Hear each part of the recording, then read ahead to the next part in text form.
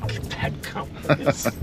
So, Vasiliy, Yes. here we are. We're driving on a nice, smooth Ukrainian road. And there's a little difference between the roads in Ukraine and the roads in the United States, isn't there? It is. What would you say is the main difference?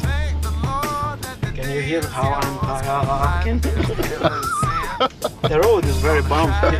It is a little bumpy, isn't it? Why is it so bumpy? I think it's just destroyed maybe with the heavy machines. I'm not sure. Yeah, destroyed. And now we have to take this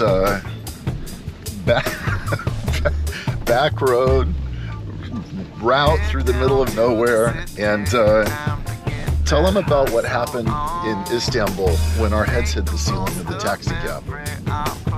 I was hit so bad that I can't remember. It just had hurt my head. That's all. Have you ever seen two grown adult men fly up in the air and hit the ceiling with their heads? That's what happened to us on our trip to Istanbul. The taxi drivers drive crazy over there. But the roads are good. But over here, the roads are not good and they're very bumpy. So anyways, just checking in to give you guys an update on the road conditions here in Ukraine. Now back to you in the studio.